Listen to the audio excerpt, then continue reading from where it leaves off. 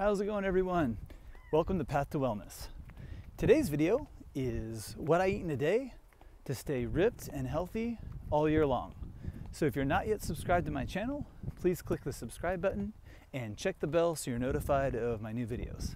All right, thanks a lot. Oh, and also real quick, wanted to mention, my wife does watercolor art paintings, so I'm going to put a link to her Etsy account in the description box below. So please go ahead and check that out if you're interested in seeing some really pretty watercolor paintings. Cool. All right, yeah, so I'm out here on afternoon walk today and want to make a video of what I eat in a day. It's I just had some watermelon actually, so today is going to be about a 6-hour eating window and 18-hour fast. So eating a couple of times right now. I've been exercising a lot lately. Kind of been going back and forth between eating twice a day, sometimes eating once a day. So just whatever my body feels like doing, that's what I follow.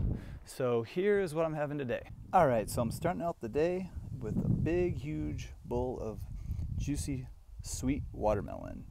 And it's about noon right now. So I'll probably have about a 6-hour eating window today and about an 18-hour fast. All right, looking forward to that.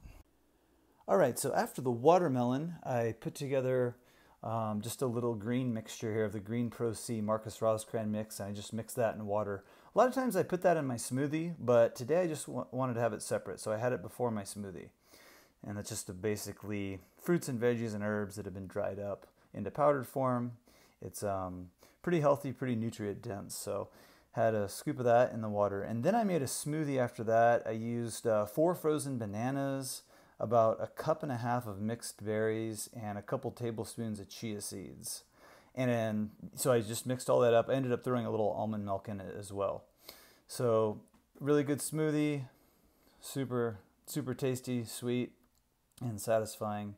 And after the smoothie, I felt like a little more fruit. So I had some blueberries and cherries, just a little bit. Then after that, I went to a restaurant and I ordered this green salad. It had avocados and beans and corn and tomatoes. And then they brought me out this dish of veggies and some baked beans and a potato, and they threw in a couple pieces of bread. So that was about it. Thanks for watching. Give a thumbs up if you like it, and we'll see you soon.